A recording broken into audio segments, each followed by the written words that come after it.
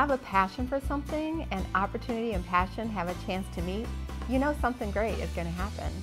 At Mott, we really have a passion for embracing cultural diversity and global awareness. So we have this opportunity through Michigan Campus Compact and the Facing Project to express our passion for cultural diversity and global awareness.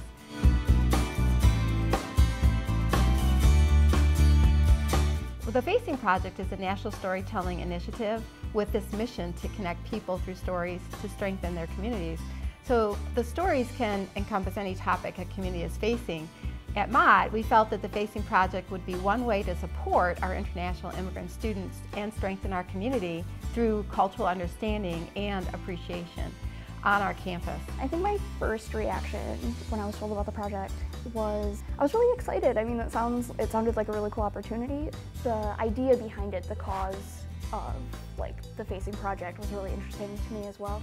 So that was exciting. So interestingly, the Facing Project co-founder, Kelsey Timmerman, got the idea for the Facing Project through some of his own international travels. And with our focus being on our international and immigrant student populations, our experience had the characteristics of a study abroad without leaving the campus. So using this topic of facing college, we began this incredible journey.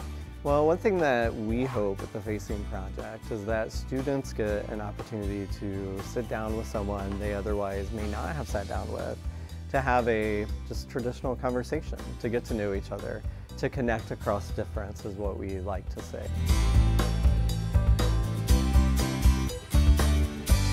We had the support of our leadership, so I just needed a team on board, and I had 14 faculty and staff members jump on the bandwagon. With the help of our staff in student recruitment, we connected with our foreign-born students and we invited them to an information session. We were able to have our students from all over the world meeting for the first time in one place, and it was so exciting. This meeting provided an opportunity for the students to share their experiences with one another and even make some new friends. So following this session, we had 29 students from 17 nations that were able to join the Facing Project from start to finish as our storytellers and share their voices with our campus and community on this topic of facing college. I decided to join the Facing Project as a storyteller because I think this project is amazing. It's the way that the international students like us can share our story to everybody, American student or the international student. It made me realize what I have and when I came here and from what I grew from 9 years old to now, that just how I've physically grown up and how I've changed and how I acquired this other new culture.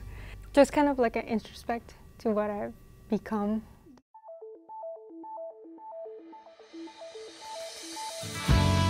And then we matched each storyteller with an author who would then be telling their story in a written format. So my colleague, Dr. Joshua Sobey, an English professor, he organized this opportunity as a service learning project for his students enrolled in his honors English class. The Facing Project, when it first came up during a conversation about a year ago, the idea of having students actually doing some interviews and hearing some stories that they would not have normally heard before seemed fascinating to me. I teach an Honors 102 class where part of the elements of that class is to do some sort of service learning. So this just fit right in with what I wanted to do. With the help of another colleague, Jessica Hunter, in our foreign language department, we organized a meet and greet so that the authors and storytellers could meet. And at this event, the authors and storytellers engaged in some really meaningful activities so they could get acquainted with each other and share their thoughts about joining the Facing Project, about meeting people from diverse cultures, and of course to have them begin to pair up for the actual project. And I tell you, everyone was feeling really great about contributing to this project. When we got the storytellers and the authors together, the goal was to match a storyteller with an author. And I thought that it would be best to have them make a connection and choose who they wanted to work with. We did a type of speed dating activity, and the students were very nervous and apprehensive. And but they did it, and they did great. They made connections, they made friends. The meet and greet was actually really exciting. I loved the way that we did our speed dating and how we were able to go around and meet each storyteller so we can get a fair about if we connected with them.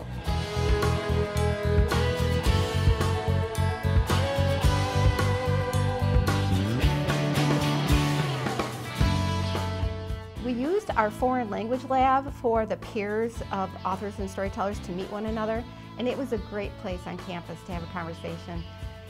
In there's these high top tables, and we have refreshments. It was sort of a cafe style environment, and we recorded the meetings so that the storyteller and author could enjoy the conversation without worrying about taking a lot of notes. The storytellers shared their stories, and the authors began the process of gaining insights into cultural understanding as they're capturing the ideas for their writing. In a way, she taught me how to be empathetic. It's one thing to sympathize for somebody and say, oh, that must be hard, but it's a completely different thing to actually put yourself in their shoes and feel what they feel. So that was probably one of the biggest things I learned from her, was how to empathize for other people's struggles. I really realized how much an immigrant actually goes through in America. I had this perception that it's easy to come in America and become part of our community because we're so diverse. And to know that there's struggles and challenges just with even little things I had no idea about. It opened my eyes to a whole new perspective on life in America.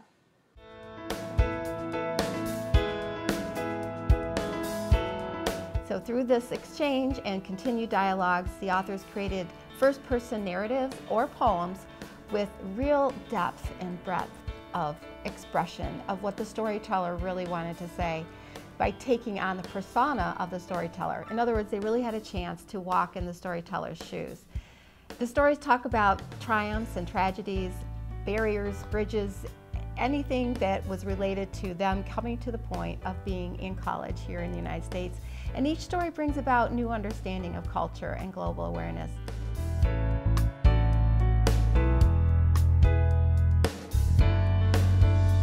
So then, as we planned the publication for these stories, we wanted to reach more of our campus community. So we decided to include artistic expressions for some of the stories. One of my colleagues, Professor Jenna Andrews, recruited students and faculty to interpret some of the stories through an artistic viewpoint and capture the voice of the storyteller in this type of interpretation. Whether the artist did painting, sculpture, or digital art, no matter what the medium, each artist really expressed what they hoped that the storyteller was expressing. I hope the storyteller can see what kind of impact she has on others just by her life story. I found it very interesting, and I was able to pull different pieces and tie them together. And I hope she realizes what an impact she has on me.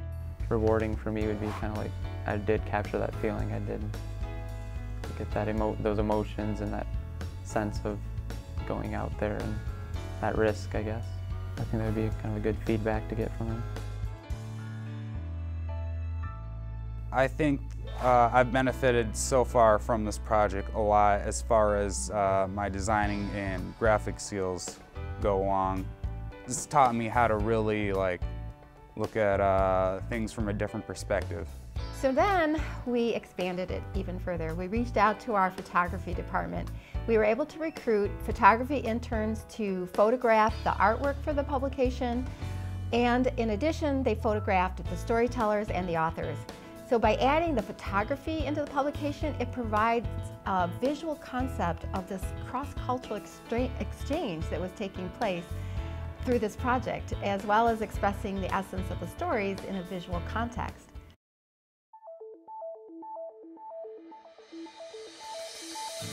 We were really excited to take the project to the next level, showing the stories to our campus community through a book launch and a live event. And for this phase of the project, we reached out to the students in media arts and theater. One goal was to have every story presented at the live event, either through a piece of artwork on display or through a dramatic reading or a video interpretation. So this was indeed the most challenging part of this project. Some theater students even took on the challenge of taking on more than one persona. And so they were maybe sharing the story of a mother who was a refugee from Ghana and then having to become a young man from Mexico escaping corruption and violence from a drug cartel. It was really interesting, and I really liked the idea of being able to share another person's story who might not have been able to have their story shared. And so that's why I really wanted to come out. Hearing about it was sort of like just an opportunity to be able to share stories that I've always wanted to be able to be a part of. Our campus video club took up the challenge by preparing these short videos of some of the stories completely on their own time. But with determination, I told myself I will be a musician someday. I practiced every spare moment of every day. It was really important that this project provided an avenue for community networking and support. And at the book launch, we invited a number of agencies that have a vested interest in our immigrant and international students. And this provided an opportunity for our campus community to learn more about these agencies, as well as for the agencies to get connected with our student population. I think it's very comfortable. It's good to see so many people here, and the college is doing just such an excellent job of all of that. So I'm pleased.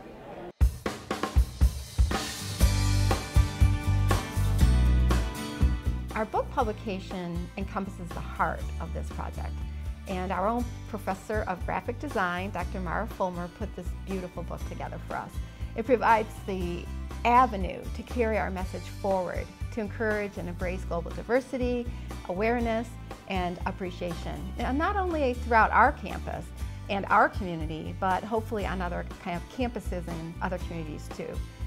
Each story shares a unique experience of facing college from many different cultural perspectives, and each story embraces a shared understanding of the human experience when one faces new challenges.